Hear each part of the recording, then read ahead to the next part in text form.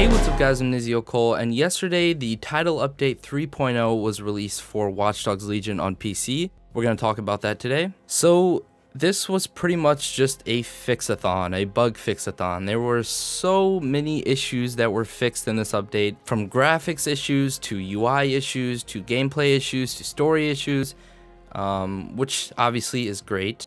I'm looking at like 5 bugs right now that cause the game to crash. Fix an issue that could cause the game to crash due to an audio bug, when loading in the world, when exiting the main menu. Hold on, let me try something real quick.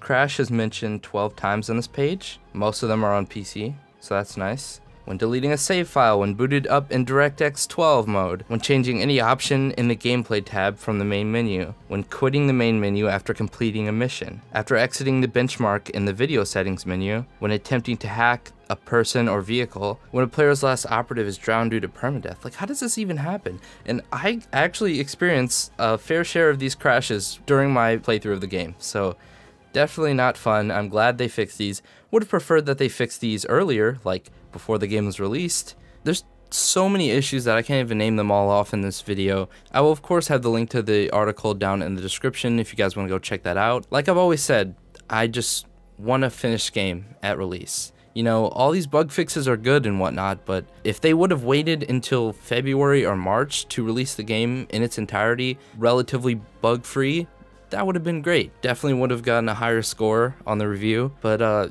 yeah, I'm just glad that they're fixing them and not ignoring them. But that's not really what I wanted to talk about in this video. What I wanted to talk about is that they actually announced that there are files. It was a 10 to 15 gigabyte update, and it wasn't just bug fixes. There are actually files in the game now that relate to online. Now, we haven't really gotten any news of online besides it getting delayed since the game was released, and this is really exciting. I'm sure data miners will uncover that pretty soon, and honestly, if I had to make a prediction, I think online will be released within the next few months, February, March. I don't think they're gonna wait until April. I think latest mid-March.